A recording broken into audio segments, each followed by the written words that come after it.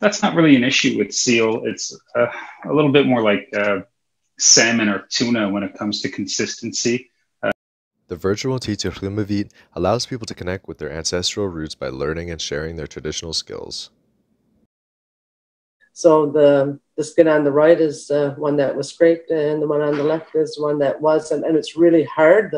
I have enjoyed all the workshops and truly appreciate the connection with other Inuit and cultural activities during quarantine times. Nakumik TIA. These are very, very, fundamental practices of understanding your idea of environment and what is your relationship to it, right? These are very important because that becomes your identity.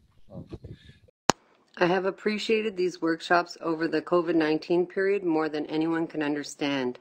I have learned more about my culture in the past few weeks than I have ever. I have also met other Inuit from across Canada. I hope this could be a regular event, as sometimes it's easier to socialize this way rather than in person. Vanessa Brusso.